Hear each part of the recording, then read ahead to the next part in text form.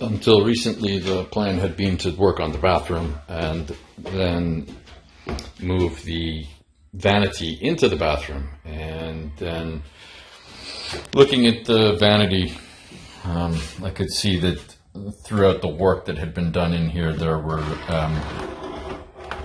some issues that would not be easy to repair, not the least of which was that big chunk that got taken out. But anyway, there were a couple of things that I could have done to make the vanity better, let's say. I took a few shortcuts, and I don't know, it probably wouldn't have been that visible, but I just didn't want to deal with it, so I'm going to make another one.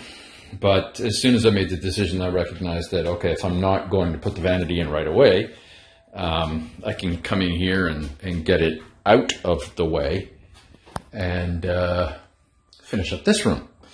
So I started taking this apart. The circular saw it won't fit between these guys here, so I can't finish this cut.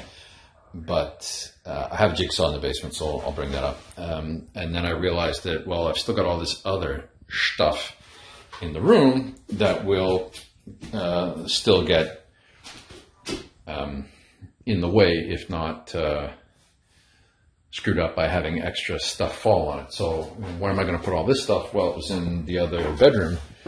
And why isn't the other bedroom available? Well, because I finished all of the priming in here, but I didn't paint. And why didn't I paint? Because this section, this wall, was a problem. So I took the, whatever that was, 22-inch blade, I don't even know what that is.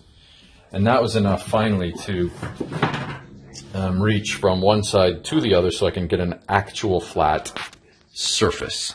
So that's been done once. I'd say even after all the work I did on this previously, it was still at least, I don't know, a liter, maybe a bit more of mud that went up. So yeah, I don't know what to say. This will have to dry, given how thick it is in places, that it might be, I don't know, it might not be dry by tomorrow night.